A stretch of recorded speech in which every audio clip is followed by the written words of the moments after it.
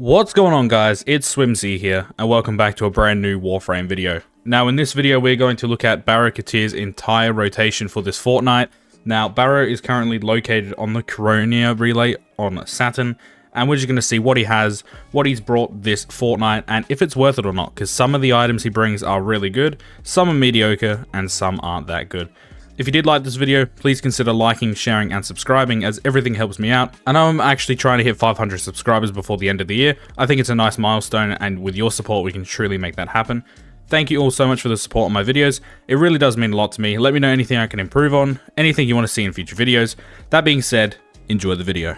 Alright, so Baro Teer is finally here, and it's not looking good this week. First off, we have a Condrix sigil. Now this was from the Void Rig event called Orphix Venom, I believe.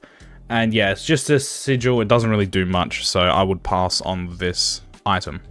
Then we have a Noggle of Baro Teer. It's decently cheap on the Ducats part. Credits, it's going to take a lot.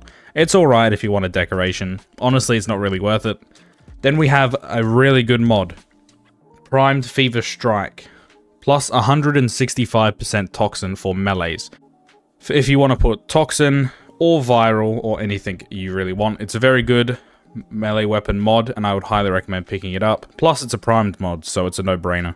Then we have Primed Firestorm, improves the blast radius of weapons with radial attacks, plus 44% blast radius for rifles. This is very good for if you are using, let's just say, for example, the Stolter, that has a alternate fire, that has a radial attack, and it makes the area of attack a lot bigger, so I would highly recommend picking this mod up too.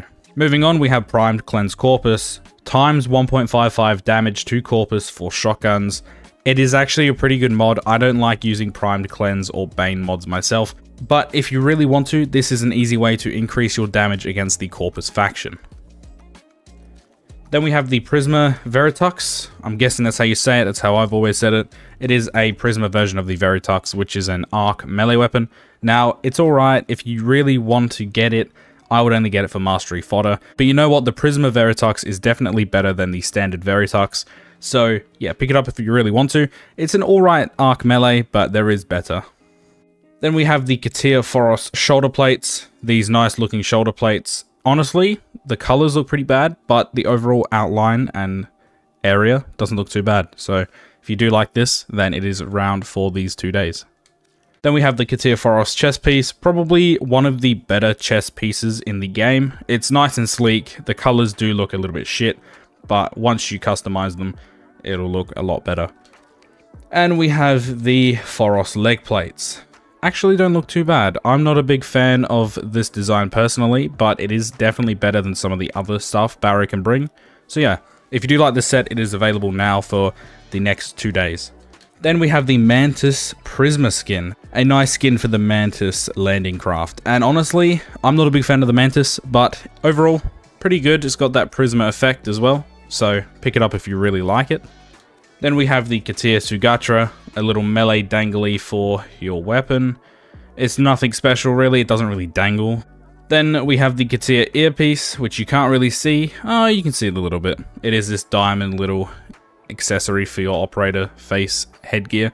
So yeah, it doesn't look too bad. If you do like it, it is available right now. Then we have the Teer Syndana, it's not the best Syndana by far, but it still looks alright. Then we have the Teer Sentinel Tail. I don't like using Sentinels, even though the new rework is pretty decent. I don't like the look of this, so. Then we have the Neo 01 relic. You can get the former blueprint, the Odonata Prime harness, Volt Prime's blueprint, Aklex Prime blueprint, Volt Prime systems blueprint, or the Odonata Primed wings for the rare reward. This is alright. The Odonata is pretty good. Volt is also pretty good, and Aklex could be better. But the Lex Prime Incarnon is very good. I have a video of that on my channel. If you would like to check it out, it'll be linked in the description down below. Moving on, we have the Lysette Zydonia skin. I think this is meant to imitate Inaros and his colors, but honestly, it doesn't look that good. I like the effect that the yellow has, but apart from that, it doesn't really look that good in my opinion. Then we have Primed Pack Leader. It's a Prime mod I don't really use. I don't even think I have it. It's kind of overrated. Heals your companion with melee hits. Excess healing grants overguard. That's actually new. plus 183 health per hit, plus 2200 overguard max. So yeah, this has definitely gotten a little bit of a rework. I don't really use it, but if you do like companions, then this could potentially help out big time. Then for the first weapon of the day, we have the Galaxion Vandal. I don't know why my character's spun around, but it is the Vandal version of the Galaxion. A nice, somewhat decent weapon. It shoots a beam of ice that does cold damage on enemies. It's honestly not too bad. It could be a little bit better in my opinion, but it's still a solid weapon. Then we have the Tiburon Elixir skin. It's pretty much bronze with some etched detailing. And yeah, this is for the Tiburon, so I don't think a lot of people use the Tiburon anymore. It was pretty good back then, but you know what? If you do like it and you do use the Tiburon, it's not a bad skin. Then we have the Lemnis staff skin. This is probably one of the ugliest staff skins in the game. I don't know who the fuck would purchase this, but if you would, and you do like it, then it's here for these next 2 days. Then we have the Fast Floof, the nice Cambion Drift plush toy for your Orbiter / Dojo as a decoration. Honestly, it's a bit lackluster. I think they could have done a lot better than just having a orb in the middle, but you know what? It is what it is. Then we have the Vastalok. This is actually a very good handgun melee combo weapon. It shoots a lot of procs that can drain shields really quickly. It's a decent gun blade, and it gets the job done. I would recommend picking this weapon up, because even though it's not the best gun blade, the Stropher completely wipes it to the face of the earth, it is still a pretty good pick overall. Then we have the Grav Lifter Factory.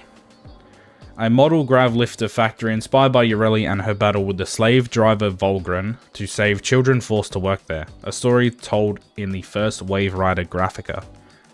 Honestly, it's not too bad of a decoration. I do like the whole water aspect. But yeah, if you do like it, you can pick it up now. It is pretty cheap considering the price of normal items. Finally, we have the Sands of Inaros blueprint. This blueprint will allow you to complete the Sands of Inaros quest to get the Warframe Inaros. The quest is actually pretty good. If you haven't done it, I would highly recommend doing it.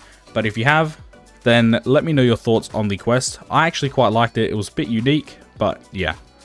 And finally, we have the Fey Path Ephemera, a Autumn Leaf Ephemera that costs literally nothing, so I would recommend picking this up.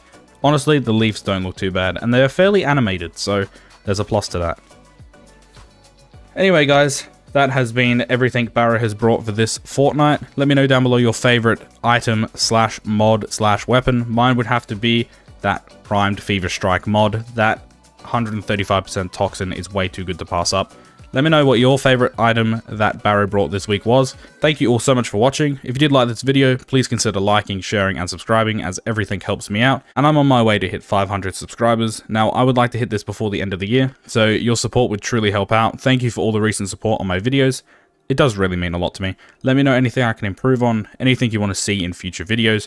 That being said, it's been Swim, guys. Later.